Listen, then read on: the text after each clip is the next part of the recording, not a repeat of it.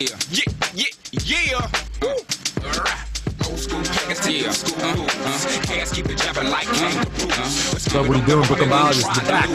Say, I mean, goddamn it, they done changed the rules. Part 2 of the tour of the skeletal system, Thoracic cage. Keep it jumping like kangaroos. Let's keep it on the Barbie, we ain't trying to lose. Say, I mean, goddamn it, they done changed the rules. Cut the music, cut the music, cut the music. What's up? What are you doing? Brooklyn Biologist back.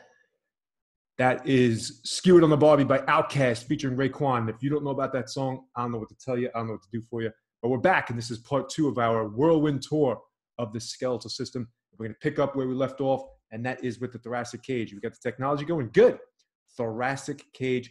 This should be a fairly quick video. Let's see if I can keep to that promise. Boom. Here we go.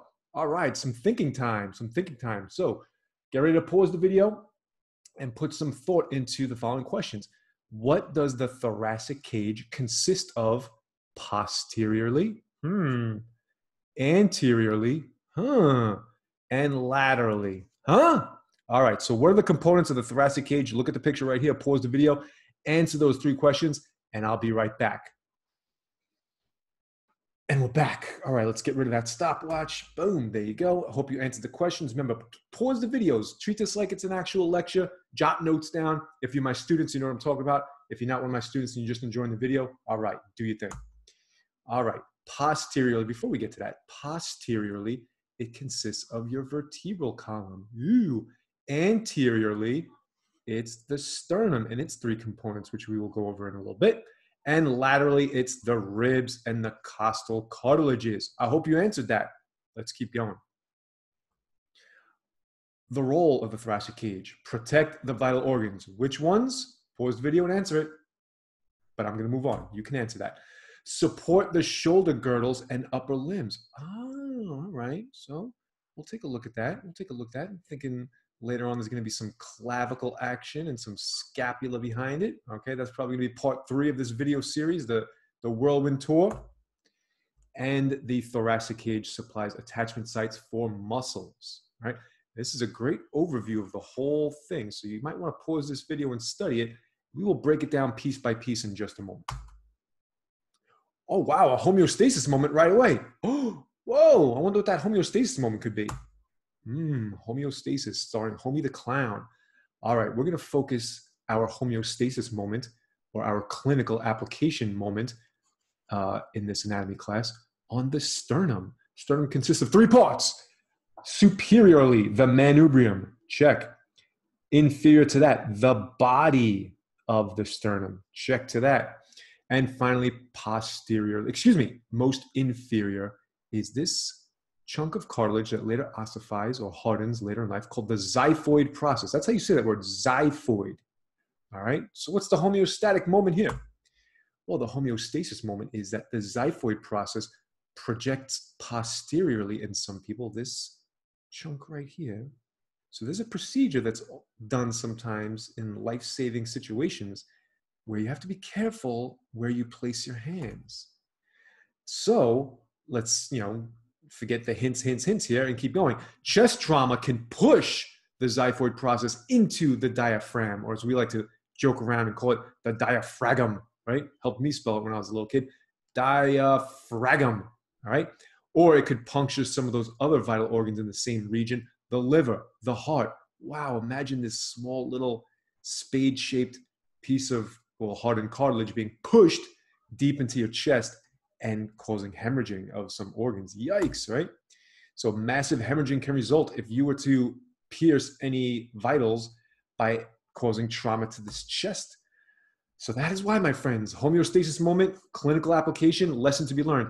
When conducting CPR, as it says right here, you have to make sure that the palms of your hand, where you're thrusting downwards, if you will, or deep into the chest of a person, you better make sure you're applying chest to the body of the sternum and not too inferiorly and hitting the xiphoid process, because you can actually break it off, all right? So don't do that. Let's keep going. All right, thoracic cage. Obviously, the main component of the thoracic cage are the ribs. Oh, look at this stupid cartoon image I used. Remember, Brooklyn Biologist, vegetarian, and I can never understand why so many chicken restaurants and rib joints, they use the animal that is the victim of the diet as like a happy mascot. This is really confusing to me, right? What's he so happy about? Being a cannibal? All right, I'll save my soapbox for later. You know how I feel about this shit. We're moving on. Ribs, overview time. You have 12 pairs or 24 total. Okay, feel free to count them if you want. Go ahead, pause the video. All right, I'm back. Let's keep going. All of them attach posteriorly. I like how we're getting used to our directional terminology, right? It's good practice. All attach posteriorly to bodies and to the bodies and transverse processes of the thoracic vertebrae. Quick question, how many thoracic vertebrae do you have? Yeah, 12, just like the number of pairs of ribs you have. All right, so T1 through T12. So they're all kind of more or less equal. We'll get into that in lab, but they all attach posteriorly to the bodies and the transverse processes of vertebrae in the back or dorsally. Okay, but let's break them down into categories. The true ribs, pairs 1 through 7. Here they are, the first 7. 1, 2, 3, 4, 5, 6, 7. Man, I can write fast.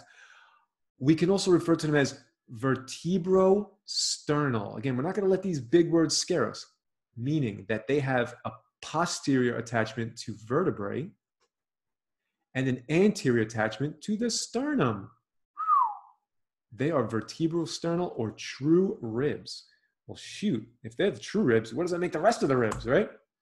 Ribs 8 through 10 are referred to as, here we go, right? Blah, blah, blah. 8, 9, 10, right? Oops, I think I mislabeled that, whatever. You get the idea. And I'm not going to edit that out, so fuck it, right? 8 through 10, 8, 9, 10. There we go, with 11 and 12 down here. Boom. All right, I am capable. They're considered false ribs, 8 through 10. Vertebrochondral. All right, posterior attachment to the vertebrae, that's still true.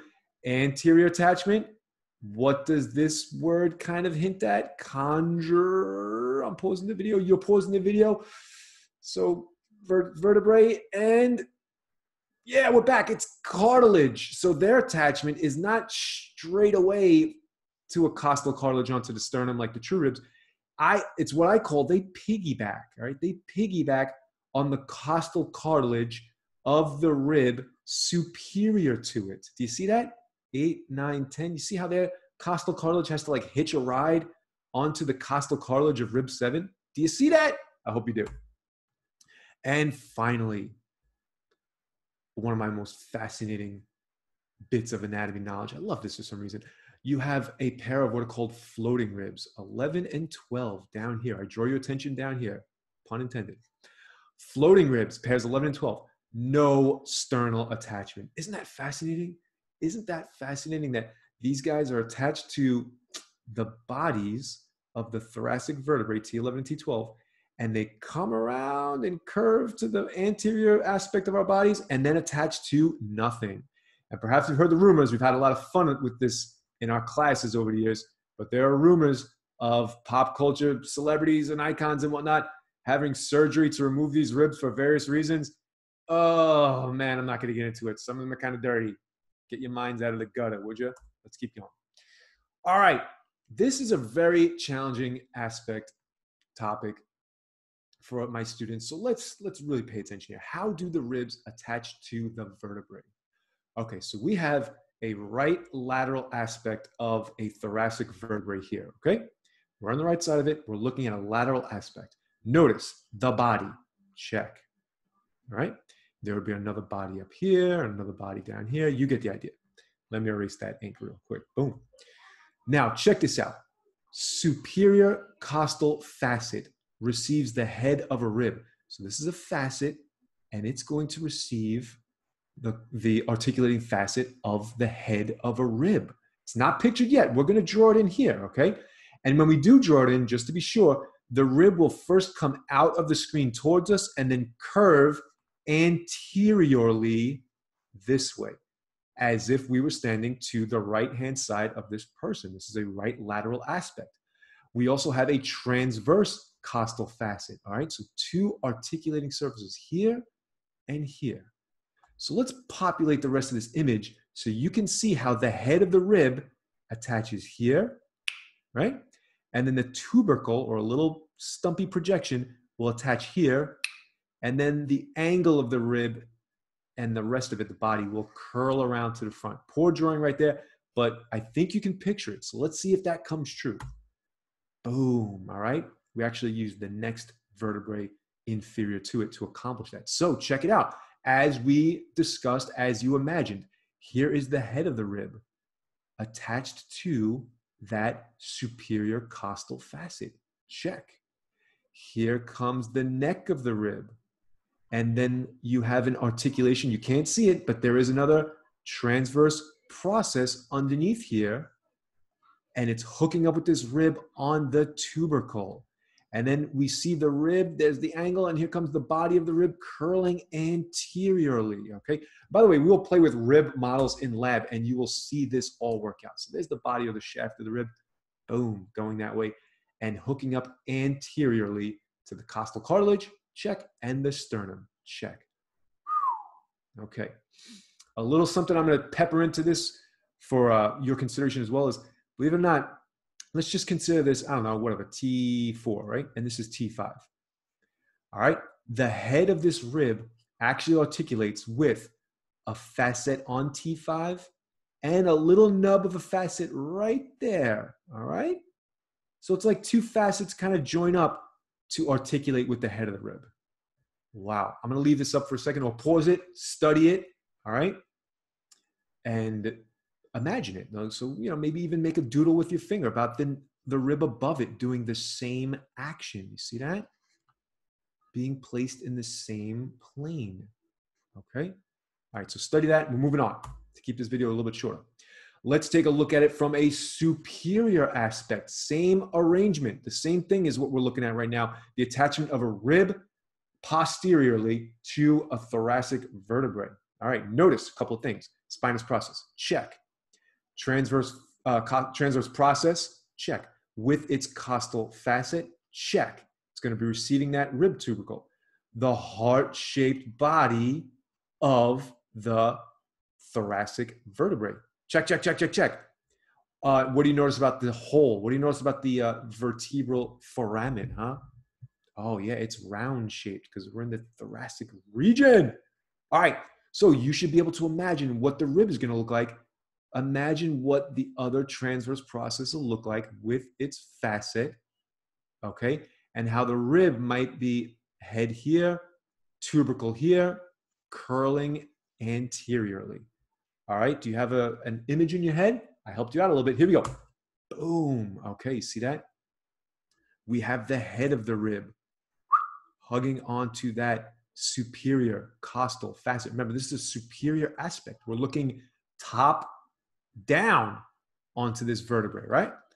And then it curls around and you get the tubercle. That word always gives me trouble. Jesus. Tubercle. All right. Getting it down.